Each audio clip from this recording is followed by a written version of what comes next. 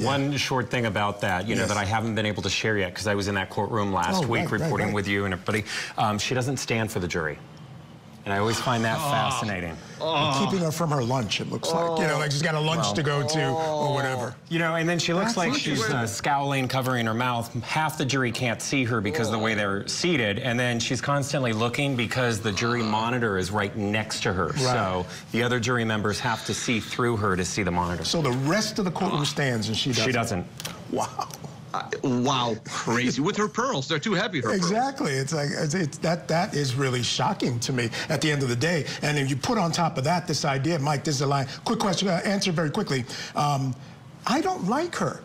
Everything that I've heard about her, she seems very selfish and self-centered, not caring much about her family, more so about herself. The things she put her husband through, which seems calculated to embarrass him in some instances, I don't like her already.